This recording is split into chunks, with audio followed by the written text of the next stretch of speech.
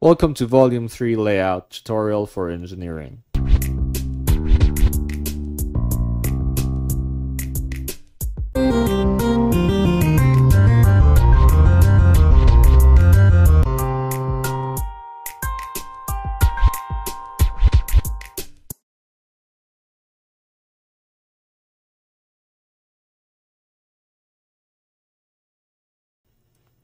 First, let's dive into Volume 3 Engineering course, Lesson 1, 2D Architectural. If you can see, there's a sample here called Box House, the same box house in Volume 2 that has been updated. Open your layout file, and let's import this box house into Layout. Here we will have a recap of Volume 2, a very quick demonstration of architectural. Once layout has been opened, click on A3 Landscape to blank template and right click on the paper space, make sure grid snap is off and object snap is on. Go to File, Insert and choose that box house in Lesson 1. Once the SketchUp model has been inserted, you could see the last saved view. And the first thing we're going to do is to make it into scene number 1. Right click, scenes 1. That is our first floor. Before doing anything else, right click and choose the scale. Scale 1:100. It might be too small, so let's try to make it a little bit bigger. Let's open our SketchUp model tray to the right. Look at the scale, camera, ortho, and add custom scale. We want our custom scale to be 1:75. So here we can just put the ratio 1:75, and let's have it in meters for both sides. Press add custom scale. And we can find it now, so 1:75. It makes the scale a little bit bigger, and we can duplicate this floor plan by dragging to the right and holding Control at the same time. So plus sign shows up. So that we can lock it to the horizontal axis, hold down Shift as well. Release your right hand. Wait for the scene to load and then release your left hand. That way we will avoid some lag. Make this scene the second floor, scene 2. And let's go to the next page. Instead of adding a new page, I can choose to duplicate this page by going to Pages, Duplicate Selected Page, double plus sign. Now we have page 1 and page 2 with the same look. Right click the viewport on page 2 and go to scene number 3. And this will be scene number 4. Now we have our plans all ready. If you want to complete it more, you can just duplicate again and go to the next scene, such as the building scene, which is in front view. Make this also a building scene, but this time change the standard view to back. Duplicate the page again. Make this standard view the left side. This standard view the right side. Duplicate the page again. And choose the scene X for section. If you notice, it did not update to the section view, just the cut. That's because our SketchUp model retained the view to be in the left. Now reset that camera and we will get our scene view. Go here and make that the section Y scene. You can access that as well here and right click. And reset that camera to have our longitudinal section. One more duplicate of the page and we can have the last scenes, the doors and windows, and the stairs. For these doors and windows, you could just right click, Open with Sketchup and copy paste the doors and windows there. Another way to do this is, of course, to go parallel projection, let's say front view, and select all the windows and doors nearest to you. We don't want it in perspective view. We can go to the SketchUp model and change the raster to, let's say, vector. Right click and explode. Now it retains the current scale based from the scene. A scale is basically a group, so if you double click that, you can still select them and see how they look like.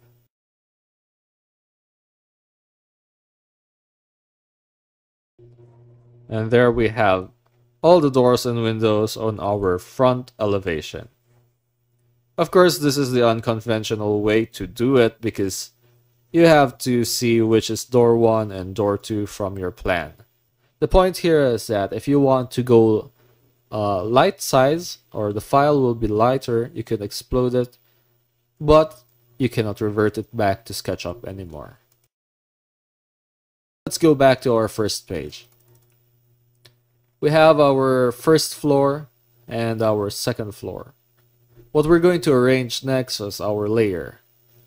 Our layers tray is found on to the right, or depending where you place them.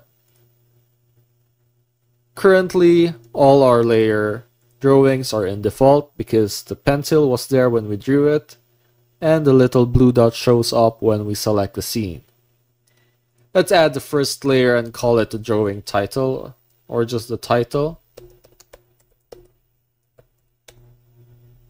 And in our title, we can drag and drop a scrapbook. We have here, we call the Kimbook architectural. So if you have that in your scrapbooks, you can just drag and drop a title, such as this: vicinity map, ground floor plan. This specific scrapbook follows the name of the page, so I'll just call this floor plan and put the word ground before that, or first floor. Put it to the left, make a copy to the right and call it second. Change this drawing number to number 2. Don't worry about the page number because it will update by itself. Now we're done with the drawing title. We can go and add a new layer. Plus, let's add the dimensions, or dim. For dimensions, you can do your overall dimension first. Make sure you're locking towards the drawing. And then any exterior partition, you have to turn that off, so go to dimension style, disable the leader style to no leader. Double click. And then you can have your interior partitions afterwards. However, what's important here is a column-to-column dimension, which we will go to next. Let's add a layer called column grid so that we can use this in our structural as well. For column grid, we also have that in our scrapbook Kimbook first page, and just drag and drop. For these index keys, you can just look for the first column, place it in the side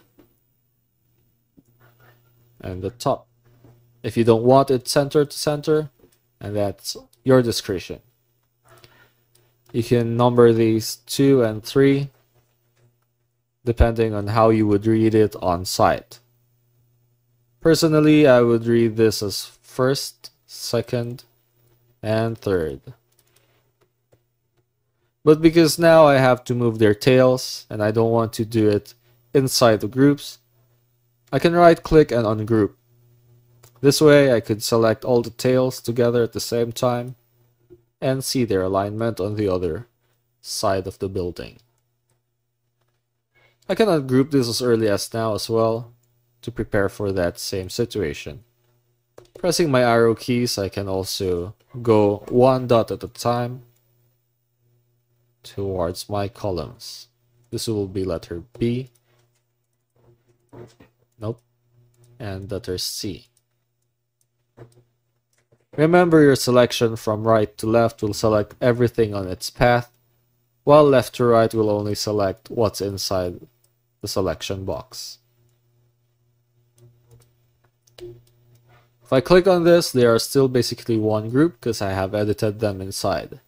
However, just like in Sketchup, I can disable visibility from the outside by going to View, Group Edit, Hide Rest of Document. My shortcut here will be the same as Hide Rest of Model in Sketchup, which is Shift plus V. I can just copy and paste this over the other side by dragging it with the Control keyboard button. Can adjust that with the arrows again. And I can also adjust the dimensions.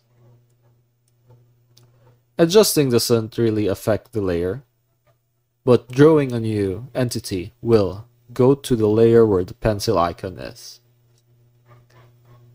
Right, for now, we need this exact same layout for our structural drawings.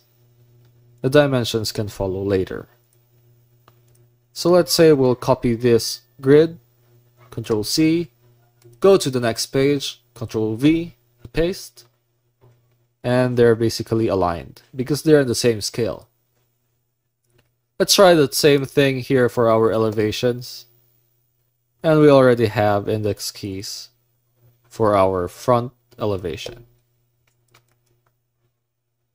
For our rear elevation, or the back side, I know that letter A starts here, so I could just flip, right click, flip, left to right. Or my shortcut, Shift F. Move it towards there. And I have to flip the letters back again. So right click, flip, left to right. Or shortcut, Shift F. A lot easier. Basically, I'm done with that. I go here, paste the same thing. But this time I need 1, 2, 3 to be above. So I'll know that it starts here from the right side view. I just rotate it 90 degrees. And then I try to align number 1 where I know the grid will hit the column. I don't need this ABC. I can just copy this towards the other side and do my Shift F again, or flip from left to right. Done with elevation. Let's analyze our section. This is from the front view and this is from the left side. So getting from my left side, I can copy that and paste it to the left side. I know this is from the front view because I put the section plane over there, so I could just copy paste this towards that section.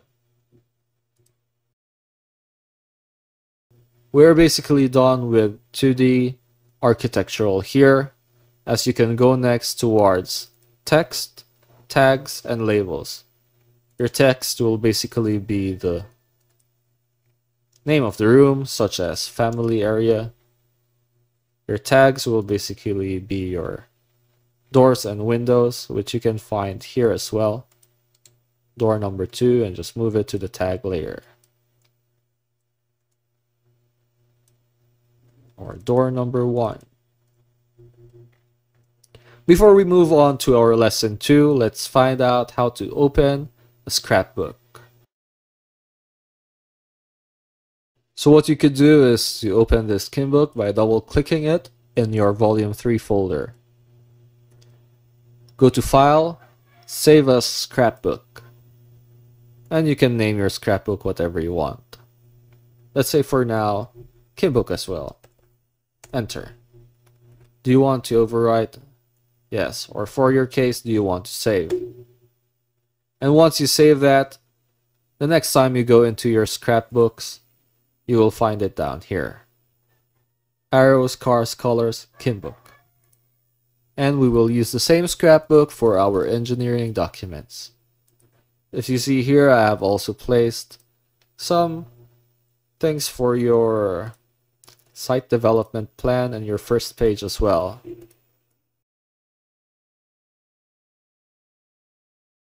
Now let's try to add a site development plan for this. It's already a scene called SDP or site. Right click, scene, SDP. And then make the scale smaller. Let's say 1:120.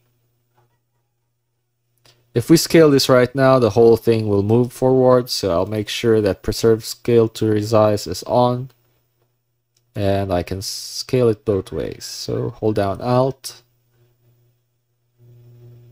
and show the whole site development plan.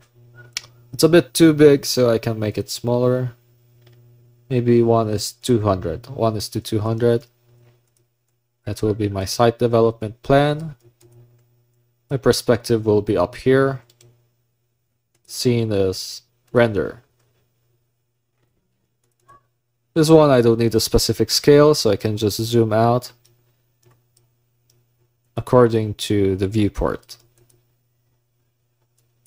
So I'll set my viewport first, or the scene. And basically this is the content of your first page. Just add the title blocks and those technical descriptions. And for the rest of the document, you can choose whether to have the stairs in structural or to show the basic design here.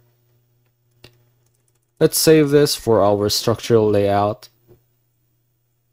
File, save it as lesson 1, box house, architectural. Save. Now we're done with architectural. Let's go, and I'll see you in lesson 2. Make sure to save, and always remember, have fun.